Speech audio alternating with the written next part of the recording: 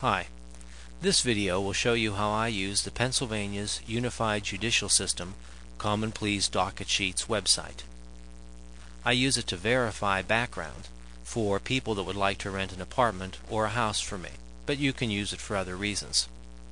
Before we begin, let me tell you that I'm not an attorney, and you have to be careful when relying on information from websites to make a decision about whether to rent to someone. Always abide by fair housing laws. And if you have any questions about information you receive on a website, talk to the applicant or seek out qualified legal counsel.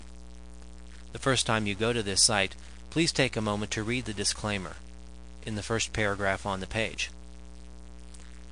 Down below, you'll see a number of fields that you'll have to fill in to do a search. The first is search type. I choose participant name. That allows me to put in a last name and a first name. I've chosen a common name for this example. I chose to let date of birth blank.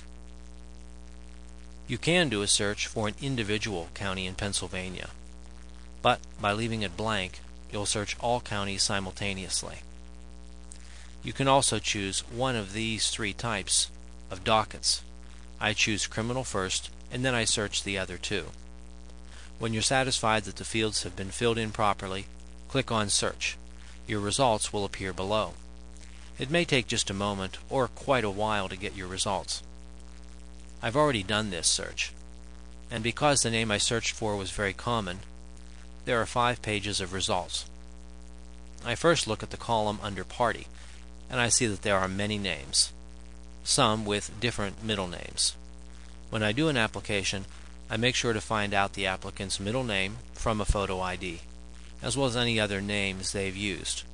This allows me to rule out many reports when the applicant's name is common. I also look at the column under date of birth.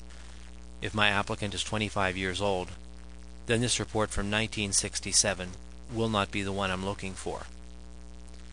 If you let your mouse hover over any of the icons on the left, you'll see that you can download either a docket sheet or a court summary.